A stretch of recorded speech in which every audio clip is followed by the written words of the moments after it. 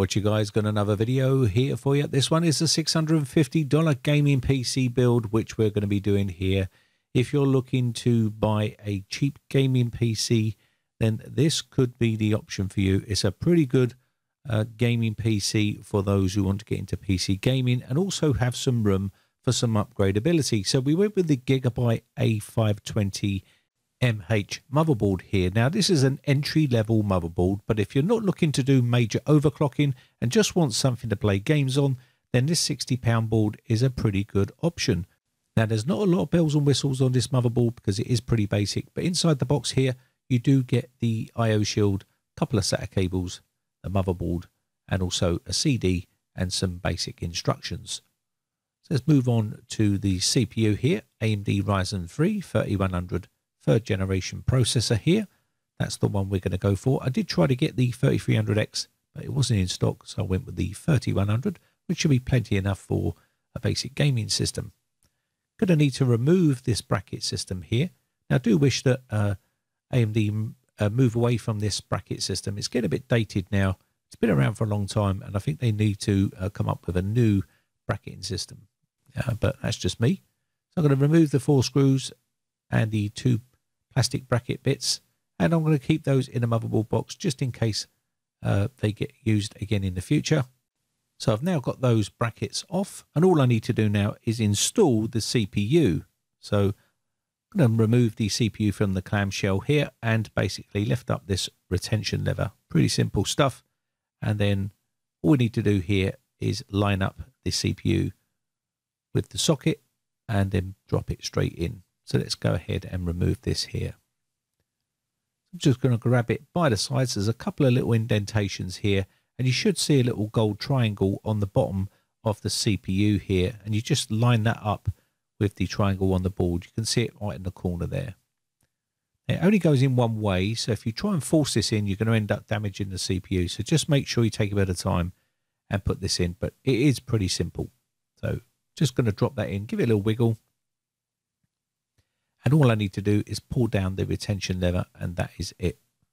Okay, so that is now the CPU in its socket. All we need to do now is put on the cooler. Now you can use the stock cooler, but I've gone for the CR1400 Johnsboro design cooler. This is an addressable RGB cooler, and that's what I've chosen for this build. It's only £20, and it also is a pretty good cooler.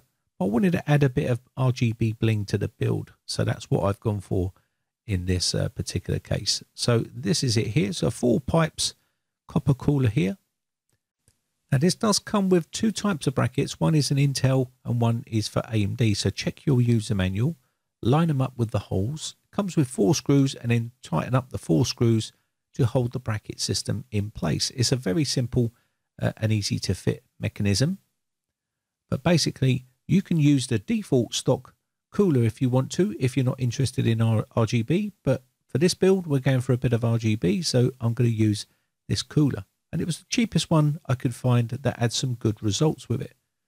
We'll do some testing and make sure that the cooler is up to snuff. If it's not, I'll just replace it and put something else on. So we've got the 4 screws on there now, so all we need to do now is offer this up to the board, add some compound, and then screw it down. So let's go ahead and do that. So what we're going to do is put some compound on here. It does come with some compound. Now we're using the backplate that come with this board.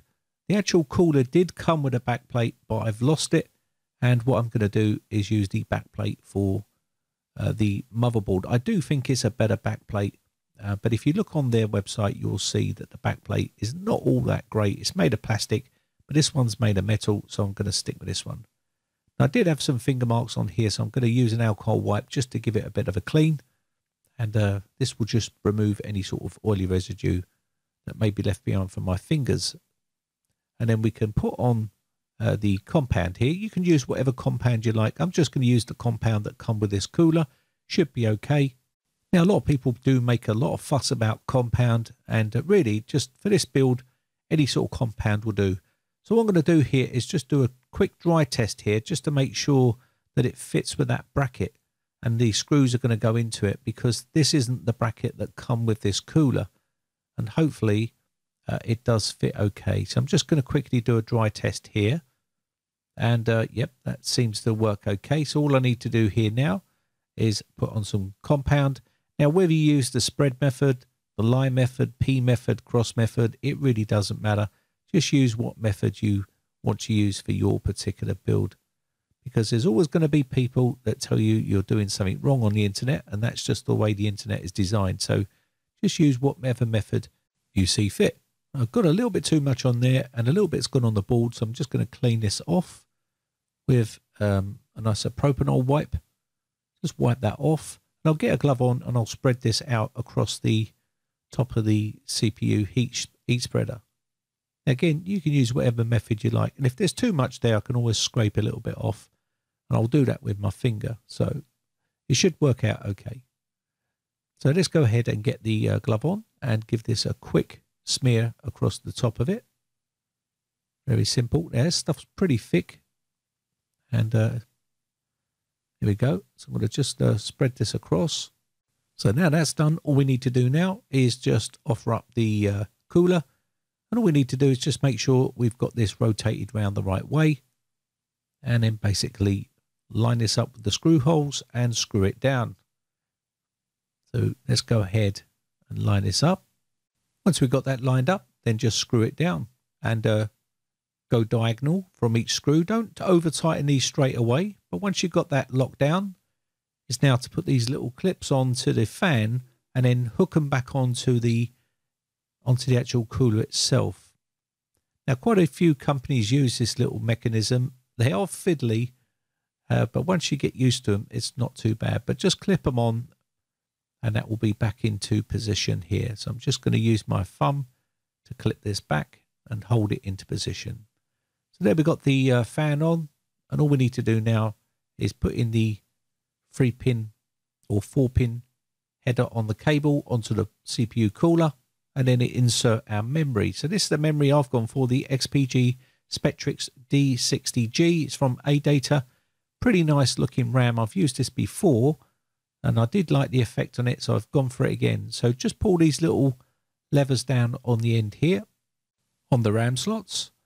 And sometimes you get a couple of fixed ones on here, but in this case, they're both retention levers on there. So I'm just going to clip this into place.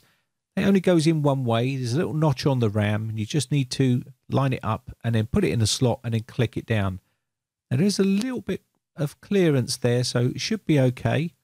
Just going to check here to make sure everything is okay here, and it's not intruding on that fan here, and it seems to be just missing it, so that should be good enough. So let me go ahead and put this next one in. And this RAM is pretty affordable RAM if you want a really nice looking RGB RAM. Now don't be too frightened to push this down. You want to hear a clicking noise, and you should be in a good position to go and move on to the next step, which is putting in the IO shield. Pretty simple stuff. Just clip this into position, and you should see a little ridge there. Just pop it into that little recess there, and it should be very simple and easy to do. Now if you get any sort of difficulties here, just use the back end of a screwdriver to push that in, and you should be okay. So we've got this into position. I'm just checking to make sure it's nice and level, and the grounding straps are all okay. Now I'm going to just check the actual standoffs here. And basically with the standoffs, sometimes you have to put them into the case yourself, but these are already in position, and I've already checked with the motherboard, and they're in the perfect position, so I don't have to add any, and there's none I have to remove. You want to make sure you check that, because you don't want to be shorting out or grounding out the board. So offer up the board here, push this into position, and make sure it's clipped into the IO shield perfectly. And once you get it into the right position, you can then screw down the board with the screws that come with the case. So I've got this in the right position, so let's go ahead and screw this down. So you just need a normal screwdriver here. You can use an electric screwdriver if that's what you want to do. Tiny little screws, so you don't want to over tighten these and strip the screws. So that's now done. I won't bore you with every single screw here, but basically you need to move around the board and make sure you screw that right down. Next up, we're going to put the power supply in, and we're going to be putting it into its little bay here. The power supply I've gone for is the EVGA 500 watt. Now this is a white label power supply. It's not modular, but you have to remember you can only buy with what suits your budget. So we've gone with this budget style type PSU, and it should be good enough for what we're doing here because we're only putting in an RX 580 into this, so it should be plenty. Now the PSU is simply held in with 4 screws, and that is basically it. There's a fair bit of space here for this. Now ideally, if you're building PCs, to make it easy for yourself, you really want to try to get a semi-modular or modular power supply, and this will cut down on a lot of cable that is left inside the case, and it makes cable management a lot easier. In this case, there's not a lot of room, and if you've got something like this, it will make it a bit more difficult, especially if it's going to be your first build. You might find it a bit more difficult to keep those cables nice and tidy. But if you take your time, it should be okay. So just line this up and screw in the 4 screws. Pretty simple stuff. So I'm just going to go ahead and put these 4 screws in. Now you can see this case already comes with an RGB fan controller hub there, and also we've got 4 fans that comes with this case, which are addressable RGB as well. And we're going to put this in. Next up, we need to put in the hard drive here and the hard drive cage, and also the solid state drive. So this is the hard drive we've gone for. So 1 terabyte drive here. Now I'm not using an M.2 SSD. I'm just going to be using a standard SSD here, just because it's going to be a lot more cheaper and affordable for me to be able to pull this off at $650. So I'm just going to get this all done.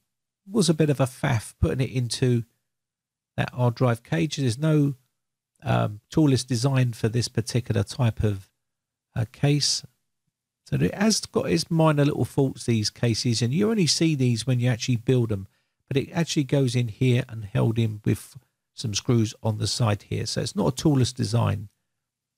So they're the things you sort of need to look at when you're buying a case. Now this is held in with 2 thumb screws on the bottom of the case. I'm just going to line this up and then tighten down those thumb screws. So you can see there's not a lot of room here. Now we've got the hard drive in here with these cables. You're going to see there's not a lot of room, and you just need to make sure that you take that into account when you're looking to build a PC, especially one of these small MIDI towers. There's not much room in the basement area. It's a great place to hide cables, but you just have to bear in mind that it can be a little bit more troublesome when you've got to watch your cables like that, what you've got to try and hide. So I'm going to do all the wiring here inside here. I'm not going to show every single bit of this because you really ain't going to see much with my big hand in the way or arm in the way. So I'm just going to put in the USB 3.0, the audio cable, USB 2.0, and also the front panel connection cables for the power button and stuff like that. So once I've got all those in, I need to also do the 24 pin and the CPU cable as well. So I'll get that done, and then we can move on to the next step. This is really not on how to build a computer. I've done those before, and they're much more in depth than this. Just giving you an idea of basically what you should be doing. Okay, so all the cabling's now done. All the cables are in, and the solid state drive's in. All I need to do now is put in the graphics card. We've gone for the Sapphire RX 580 here. Picked this up a while ago, pretty cheap, so I've gone for it in this build.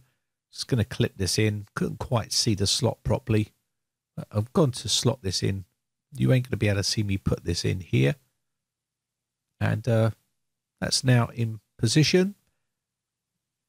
Now there is a missing little panel from the back there. That's because I already put a motherboard in here with a different type of board, and it put the graphics card in a different location. I've got a blank for that to put in there. So I've just got to screw down the graphics card here, a couple of little screws, and then add in the power cable for the graphics card, and you should end up with something looking like this. I think it looks pretty sweet, and you can have whatever color system you like on your build, but I've gone for blue in this case, and you can see it just looks absolutely stunning. And again, you can spend a bit more time on your cable management. That ketchup and mustard 24 pin cable there. If you want to put a bit of black tape around there, which I will be doing just before I get rid of it, just to make sure it looks a bit more cleaner and a bit less on the eye when you're looking inside here. All in all, turned out pretty nice, I think, for the money. The graphics card doesn't have any RGB on it because it's getting a bit dated now, but it's still good enough for games. So we've got 3 RGB fans in the front. It is a mesh design case, which means it's going to give you maximum airflow. Again, they're also a bit of a dust magnet if you are in a dusty environment. So there we have some benchmarks here. This is Grand Theft Auto 5 running the benchmark software on here, and you can see that is the results you can expect. Nice and smooth, no problems whatsoever. It will play all the AAA listed games, no problem at all here. So if you're on a super tight budget and you want to still be able to play PC games, then something like this might be up your street. It's got RGB and everything you want from a gaming PC. We're playing here Shadow of the Tomb Raider here, so you can see basically what that looks like. I'm running a benchmark on here as well. I'll show you the benchmark scores. So if you haven't got a budget of, you know, for an RTX 3080 or an RTX 3070 or 3090, then something like this can still play modern day games. Now it might look a bit jerky here. That's because I'm using a touchpad. It's a little wireless keyboard, and I couldn't be bothered to pull out a proper keyboard, so I used the touchpad, and it just made it a little bit more of a jerky experience here. But it is buttery smooth, no problems whatsoever. So if you want to play games like The Witcher or PUBG, Fortnite, any of those games, it will play all those with ease, no problem whatsoever. You can see pretty nice graphics. I'm running Heaven Benchmark here as well, and I'll give you the full breakdown of what you can expect if you run Heaven Benchmark on a Ryzen 3100 and also 16 gigabytes of RAM and an RX 580. So we'll just take a look here at some of the final result scores, and you'll be able to see what you can achieve with something like this. I've not overclocked it, just left it as is. And you can see frames per second 109.5, maximum frames per second 204.9. And that is going to be about it for this video.